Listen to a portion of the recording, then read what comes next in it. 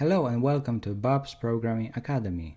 In this video, we present a cryptocurrency dashboard app built using HTML, CSS in Bootstrap 5, Sass, and vanilla JavaScript.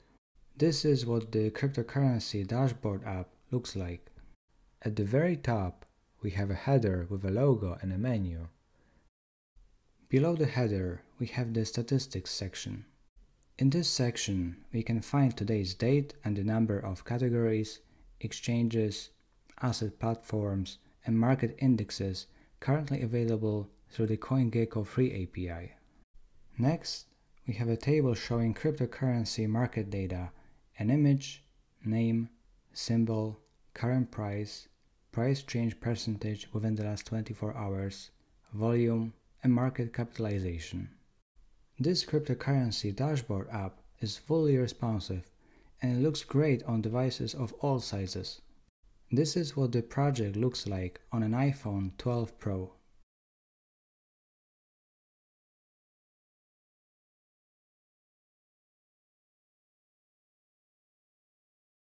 This is an iPad mini. Let's talk briefly about the tech stack we've selected for this project.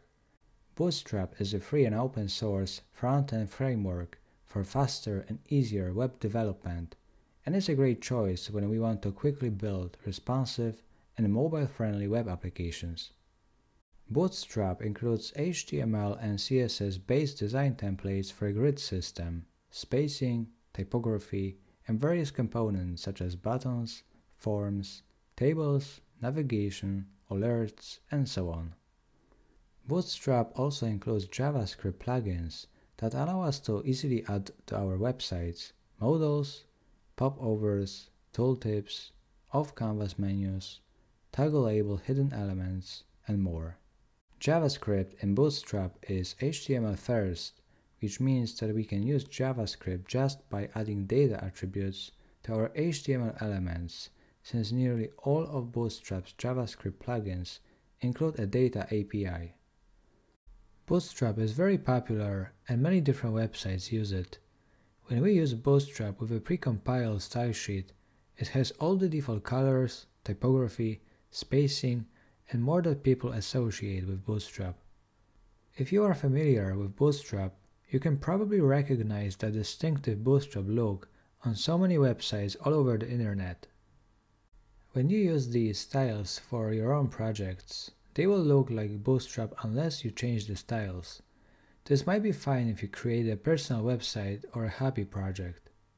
However, if you have specific brand guidelines that your customers or users recognize you by, you will likely need to change these styles to match the style of your brand. Since Bootstrap is so popular and widespread across the internet, some people might recognize the default Bootstrap styles, which might negatively impact user experience. Sometimes even for your personal projects, you might want to use Bootstrap for all its benefits and at the same time customize your web applications and apply your own design ideas so that your projects have a unique look.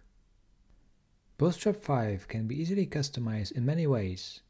We can customize typography, colors, spacing, sizing, border radius, box shadow, and more across all components, as well as customize all the different components individually. We can also customize the helpers and utilities.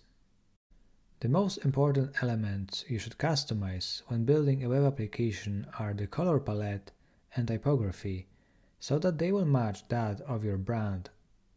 There are multiple ways to customize Bootstrap. The choice of approach depends on your project, the version of Bootstrap you're using, browser support, the complexity of your build tools, and more.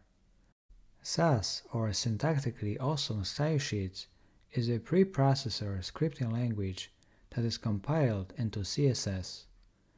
Sass is very powerful and it's a great way to customize Bootstrap, since Sass allows us to use variables, nested rules, mixins, functions, and more, all with a fully CSS-compatible syntax. There are many benefits of using Sass to customize the Bootstrap default styles.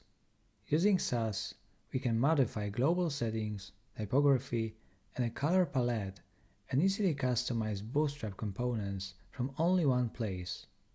Sass is also a lot easier and quicker to work with, and on top of that, the compiled file size can be optimized to reflect the actual elements and features being used. In addition, Sass helps keep large style sheets well organized and makes it easy to share designs within and across projects. For these reasons, using Sass to customize Bootstrap 5 is the recommended approach. If you want maximum control and possibilities, you should customize Bootstrap using Sass. This requires a Sass compiler, some knowledge of the Sass language, and knowledge of the Bootstrap Sass files. The app uses the CoinGecko API to get cryptocurrency data such as live prices, trading volume, exchange volumes, historical data, crypto categories, images, and more. The CoinGecko API is a very comprehensive API powered by the world's largest independent crypto data aggregator. Through the CoinGecko API, we get access to over 13,000 cryptocurrencies such as Bitcoin, Ethereum, and XRP tracked across over 500 crypto exchanges. We also get access to comprehensive historical data across all cryptocurrency categories. The CoinGecko API is a free and publicly available crypto API. There are no API keys required. The CoinGecko free API has a rate limit of 50 calls per minute. If you need more, you can check out their paid plans. However, if up to 50 calls per minute is all you need, the free plan should be sufficient. Just remember that if you are going to use the CoinGecko API, attribution is required so that you can give credit to CoinGecko for providing you with the cryptocurrency data. We do it here in the footer where we say data provided by CoinGecko.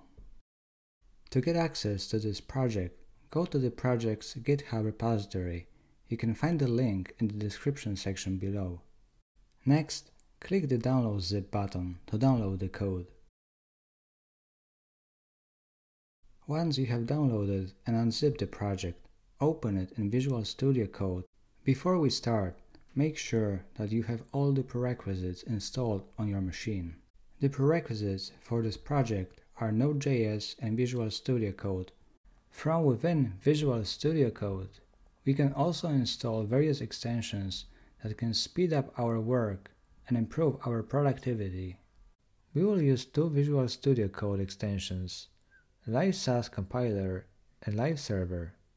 Live Sass Compiler allows us to compile Sass files to CSS files in real time. It will watch a Sass file for changes, and then it will automatically compile that Sass file into a CSS file whenever a change is made and saved. We will also be using the Live Server extension to launch a local development server that allows for a live reload of our project. First, install all the required dependencies. To do that, open the terminal and from the root directory run npm install. To start the application, we will use the Live Server extension. To start the server, click Go Live here in the bottom right corner of the status bar in Visual Studio Code.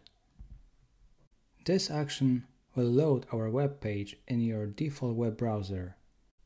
If you are wondering, 127.0.0.1 is the IP address for localhost, which is your local computer. The 5500 after the colon is the listening port for our server, and after the slash we have index.html, which is our web page. If you like this video, please give it a thumbs up and consider subscribing to our channel so you can be notified every time we upload a new video. It really helps with the algorithm to get our videos out there to more and more people so that we can continue making them. We really appreciate it. Thanks for watching.